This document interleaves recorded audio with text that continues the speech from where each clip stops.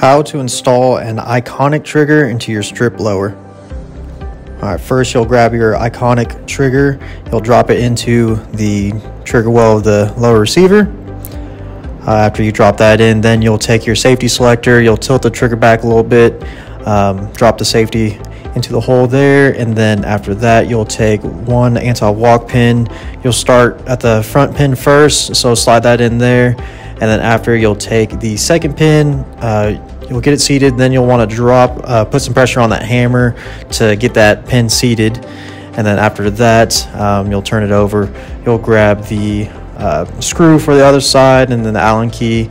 You'll go ahead and get both these screws tightened into the pins.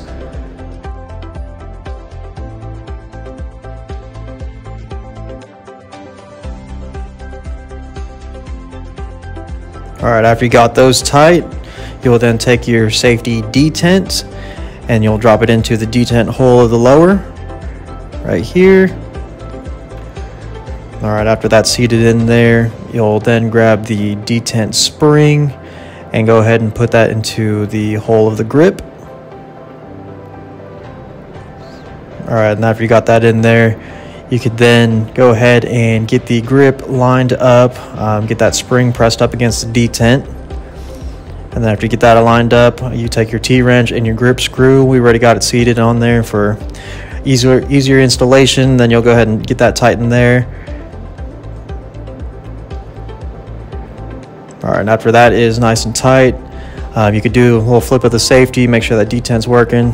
Take the cap back to the grip, put that on there, and then that is it.